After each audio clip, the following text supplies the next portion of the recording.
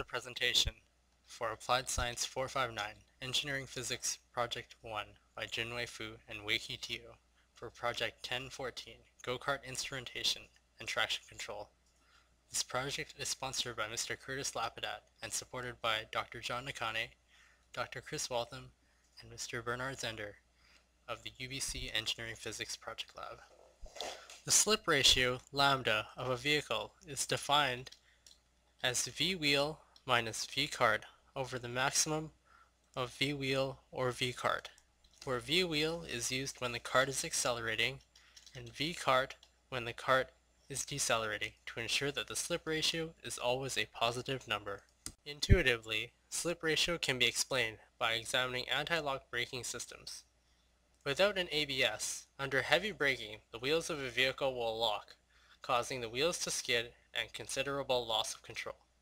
This condition is defined to be high slip ratio approaching 1. ABS serves to modulate the braking by interpreting driver input of full braking and modifying it so the wheels never fully lock, affording the driver a high degree of steering control. A basic way of implementing a slip controller is purely proportional control.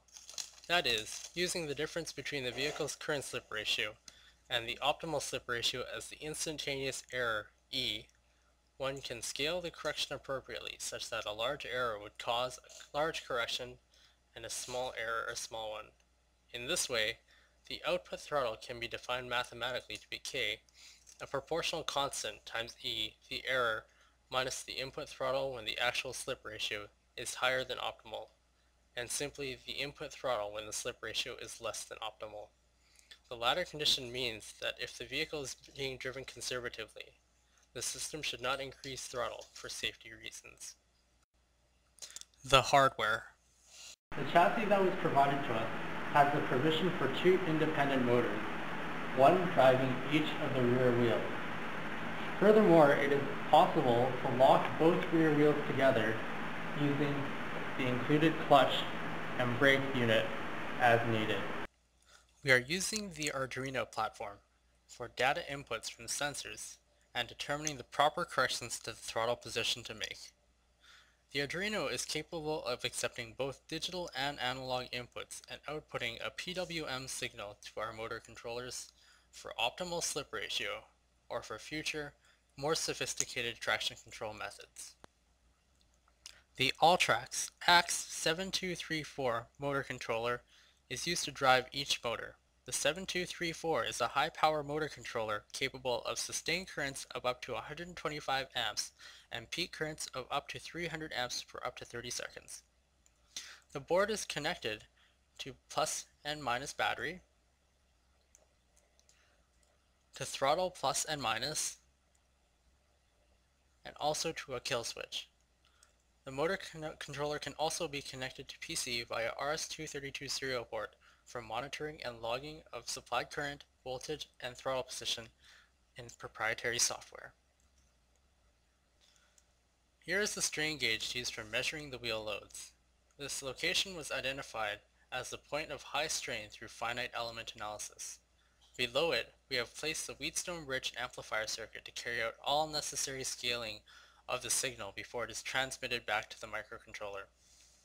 The circuitry is placed near the strain gauge to minimize the temperature effects on wire lengths.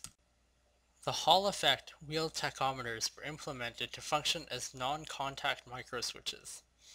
The sensor itself is facing the shaft such that when the magnet sweeps past the sensor, it will transition from high to low. The traction control system. Since we only have one physical Hall effect sensor mounted, which we indicate as the rear left wheel. So what we want to do is to simulate a signal from a Hall effect sensor which will serve as the reference signal. And the feedback system that we have built will make sure that the rear wheel is driven at a speed such that the slip ratio doesn't exceed the optimal slip ratio. In other words, we want to limit the excessive torque on the rear wheel. First, let's examine this Arduino board, which I will denote as Arduino 2, which will simulate the front wheel Hall effect sensor that we do not have mounted. And what it does is that for this second port, we will write a digital value with that varies from low to high at a fixed interval, so that it simulates the pulses from an actual Hall effect sensor. This will be fed to the port 2 in this Arduino board, which we will denote as Arduino 1. And other than that, the port 6 in this Arduino 2 will serve to simulate the pedal input from the user. In this case, we will always write digital high on this port, so that would simulate a fully pressed pedal all the time. Okay, now looking at Arduino 1, the port 2, as mentioned before, is from the simulated Hall effect sensor, while the port 4 is from this line. As you can see, it traces back to the actual Hall effect sensor which we mounted on the chassis. That means the Arduino 1 will get signals from both the simulated and the actual Hall effect sensors. And another thing to note about is the Arduino 1 will calculate the velocity based on the time difference between pulses, and then using these two wires which are connected to TX and RX, it will pass on the calculated velocity values to the logomatic over here through a serial connection, so that all the speed can be logged for analysis at a later time. And another connection that I've not talked about is the black wire, which outputs a PWM signal to the motor controller. And what it does is that it will control the throttle position in the motor controller. Okay, now that we finished talking about the electrical connections, we are going to run the test that will see how well the split ratio control is working.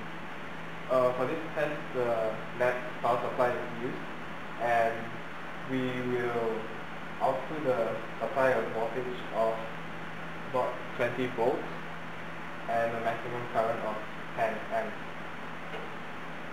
And I'll turn on the switch now and you'll see what happens.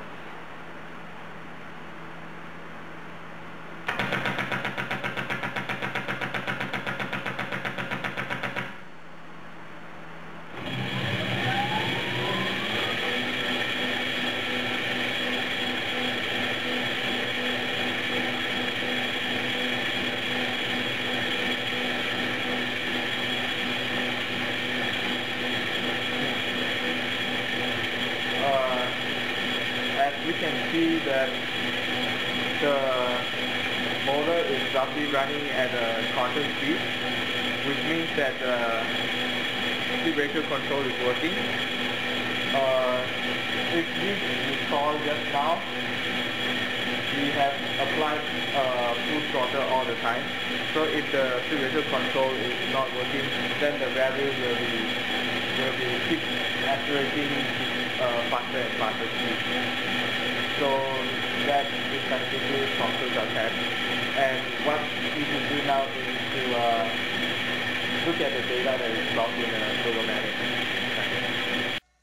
The project team would like to acknowledge the assistance of sponsor Mr. Curtis Lapadat and Project Lab personnel Dr. John Nakane and Mr. Bernard Zender.